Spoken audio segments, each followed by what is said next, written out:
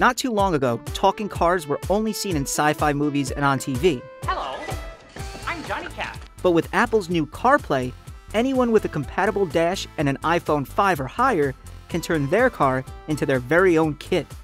I don't understand.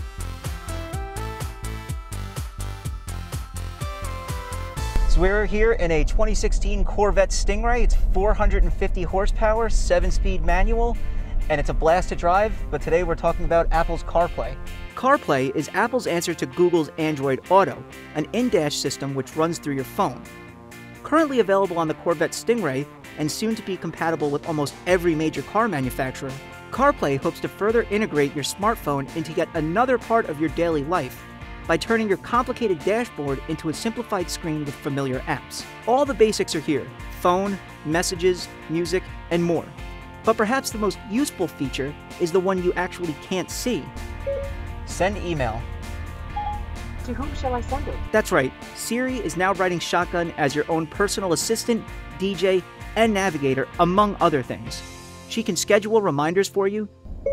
Remind me to pick up milk on the way home today. I'll remind you when you leave here. Tell you how to get to your favorite pizza place.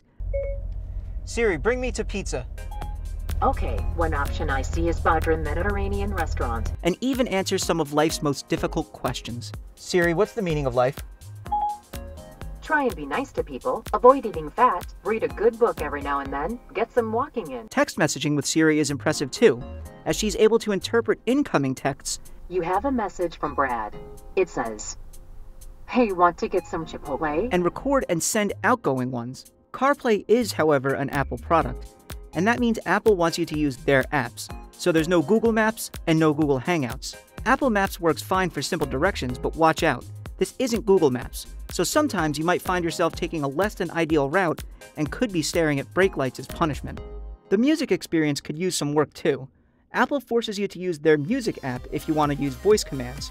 Spotify is there if you want to access it through your touchscreen, but that kind of negates the purpose of having Siri behind the wheel. Apple's CarPlay also has trouble balancing between music and Spotify. If you tell Siri to play Outkast in Spotify, it will instead play whatever you were last listening to in Apple Music. So frustrating. The Apple Music app also constantly kicks back on whenever you do things like search for locations in Apple Maps. Overall, CarPlay is a welcome driving companion, and most cars are going to support both CarPlay and Android Auto, so you won't have to pick a favorite. If you have an iPhone, you'll use CarPlay, and if you have Android, you'll use Android Auto.